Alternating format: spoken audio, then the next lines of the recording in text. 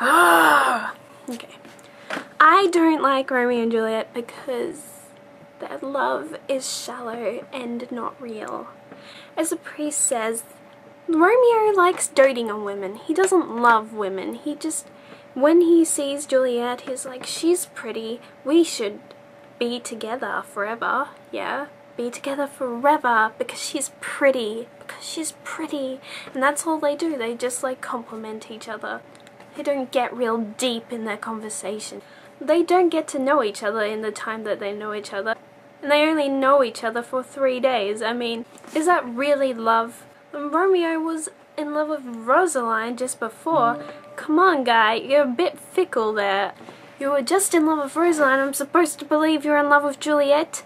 And maybe Juliet just sees him as a great alternative to being forced into marriage with some other guy, but still. I don't know what it was like back then, but she just met the guy and she's like, oh, yeah, marriage. Yay, yay.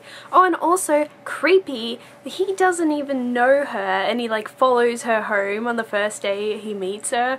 Like, if I saw someone standing at my, like, looking into my window at night after I just met them, I'd be a bit creeped out. But Juliet doesn't care. She's like, oh, yeah, you came and visited me.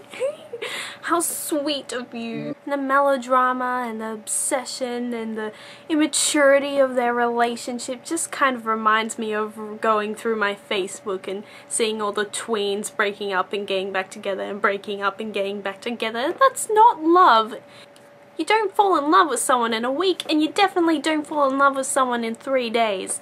I remember reading the book and liking, like, the 2 characters that I liked the most were Mercutio and the priest, because they actually seem to have some common sense. And Romeo and Juliet are nice, they're likeable, but they're so dumb. They are so dumb. I mean, I understand Juliet, why you would think you're in love with him. I mean, Leonardo DiCaprio, you're very pretty. You are very, very, very pretty. But you gotta stop finding these girls that just let you go.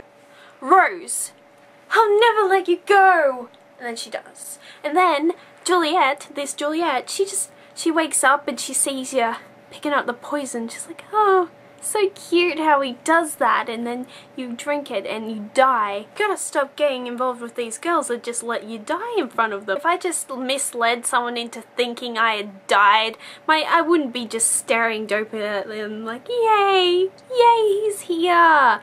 I would probably try and explain myself. And the whole theme of Romeo and Juliet is that it's so tragic that these 2 families just couldn't get along. These wonderful star-crossed lovers could never be together because of their families. But it's overshadowed by the fact that the couple is stupid. And when your husband of 3 days kills himself, there are better things to do than just go, oh yeah, I should die too because my life is nothing. Your life is all you have. You can't give it away that easily. Guys, come on. Please, don't be dumb. Don't be dumb. I'm sick of people being dumb. When your life is crap, you fight. You don't off yourself. Romeo and Juliet. Shakespeare's Twilight. In my opinion, I'm sorry. Probably written better. I don't know. I don't even dislike Twilight that much. I just got sick of my friends talking about it. And that's not what this is about. Anyway, so my opinion? No. And as interesting and as quirky as this modernized approach was, it doesn't make up for the fact that I just don't like the story. Bye, LTA Movie Club! I hope to see you another time, and I hope to speak a little bit more eloquently about my opinions. And I hope to have better opinions. I must need to get better opinions and talk good, yes.